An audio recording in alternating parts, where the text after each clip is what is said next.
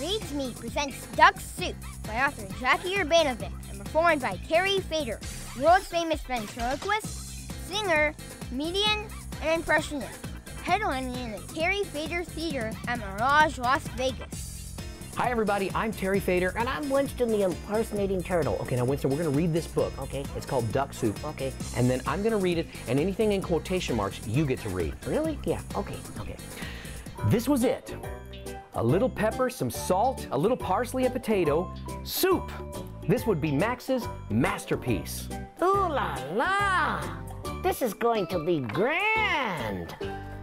Max had made lots of soups before. Fish soup with curry and pickled lemon, red hot chili soup, squash gumbo, Cracker Barrel cheese and marshmallow soup, and way too many bean soup.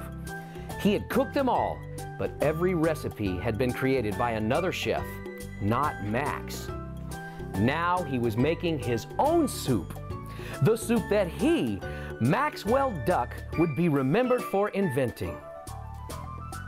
It smells perfect, but the taste is not quite right. Max thought it over.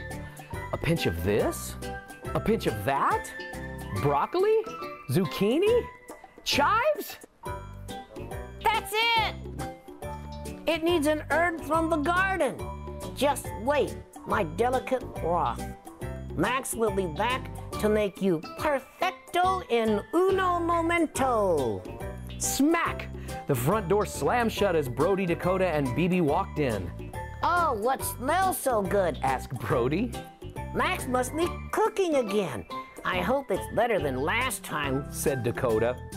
Hey, Maxie, where are you? Called Brody. We're about to eat your soup, added Dakota. So, what's wrong? Asked Brody. Taste it already, Dakota. Dakota gasped. I think I know where Max went. I told him he should never cook alone. Do you think he fell in? I'm sure he did. Call for help, cried BB. Help!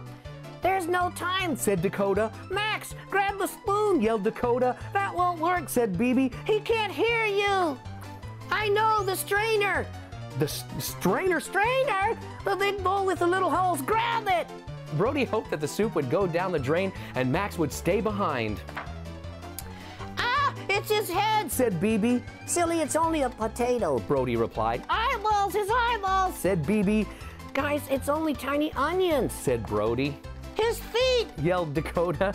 Calm down, you two, it's only carrot slices, said Brody. Smack! They all looked up as the back door slammed shut. Who could that be? My soup! Max!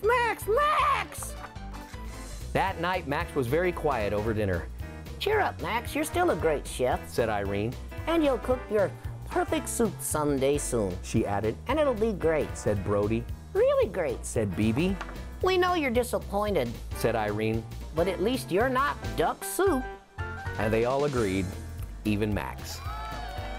We want to thank our supporters for making this story possible. Duck Soup by Jackie Urbanovic. Copyright 2008 by Jackie Urbanovic. Published by HarperCollins Children's Books. All rights reserved. Used with permission of the author.